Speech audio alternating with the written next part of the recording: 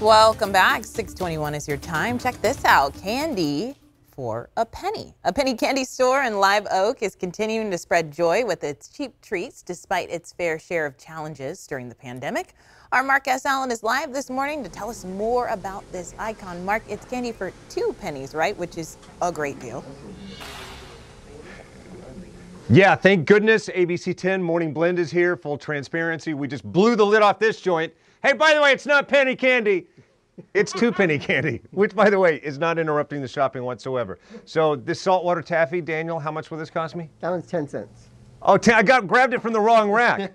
Okay, how much is this piece of candy? That one's 2 cents. 2 cents. And then how much would a Tootsie Roll be? 2 cents. All right, and you just told me something that I did not know. What is the very first individually wrapped candy sold in America? It was the Tootsie Roll. The Tootsie Roll. In fact, that's why they started calling it penny candy, because before then, all candy was sold in bulk. Am I right? It was. It wasn't individually wrapped. Look, I learned something from you every day.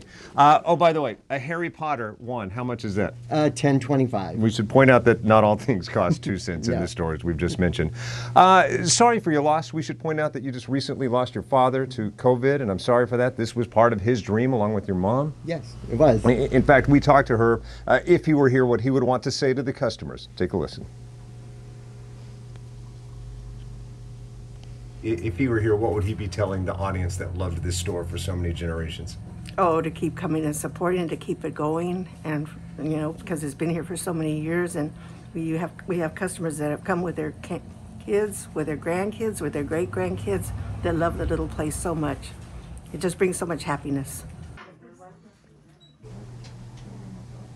Yeah, a lot of loyals coming in here. The moment you turned on the lights this morning, people started coming into your business. They did. And I noticed light was just recently installed at the intersection, so anyone who's familiar with Live Oak knows this is a big deal, and it's caused more people to come into your store. Exactly. We only had 1 light for a while. Now we have 3. Well, it's a big 3-light town, Live Oak. It is bustling. Penny candy on this National Candy Day.